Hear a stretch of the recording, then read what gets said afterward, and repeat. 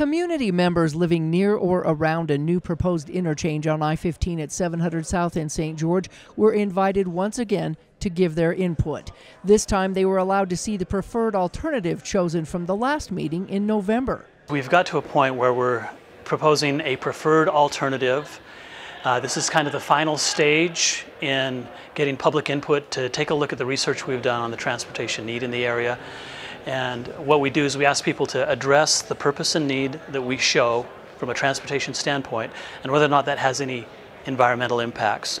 Under the preferred alternative, a number of right-of-ways would be consumed in the design phase in order to bring on and off ramps into the area. The property owners will be notified much in advance of all of those processes of what's happening, and they will work individually with UDOT to negotiate what that looks like.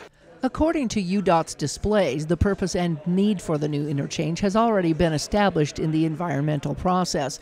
While this idea may seem new, it has been on the radar for at least 30 years. Well, because of the growth of this area, the high growth of this area, we anticipated that this project would be needed at some point.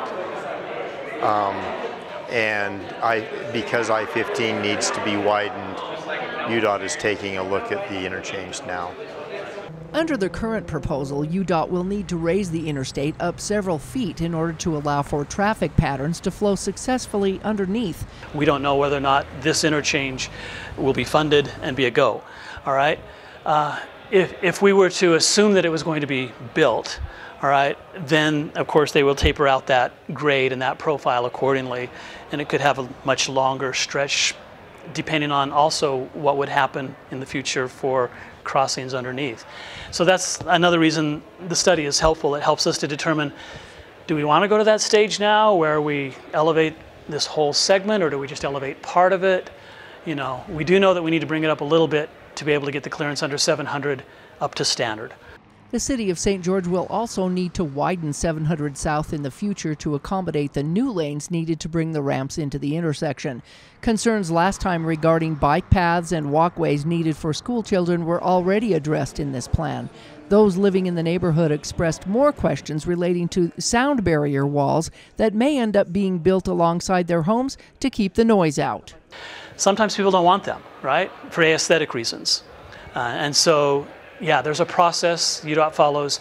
If it qualifies for a sound wall, then we go to those immediate residents that are in that vicinity where that would have the effect, and they have the opportunity to vote on that. But I'm more concerned about the crime, the pollution, the sound, also the wall that's a sound barrier. They're saying goes to vote by those that would be impacted. Like I said, I'm just one house across the street, one house down from where that wall would be. And my house does not qualify for a vote on if it will impact me or not. And the wall could be anywhere from 14 to 20 feet, 18-foot average is what I'm told, and that's also part of the vote. This meeting was strictly designed to address environmental impacts and concerns if and or when the proposed interchange is built. What you say here doesn't matter is a fallacy. It does matter what you say here. The trick during an environmental phase is to make sure that your comments are substantive when it relates to environmental impacts and proposed transportation needs. That's specifically what we're trying to hone in on today. It helps River Road in the future, like so as we think about growth in the future, things are going to grow whether we want them to or not. Another concern had to do with floodwaters and or sewer problems that plagued this area during the past during heavy rains.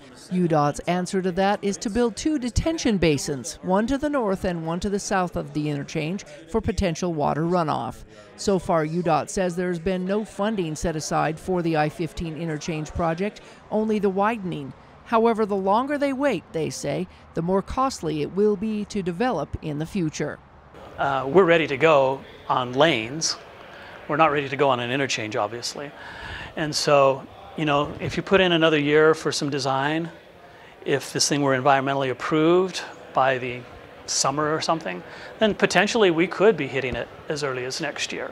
The public has until June 11th to make their comments known. In St. George, Melissa Anderson, Community Education News.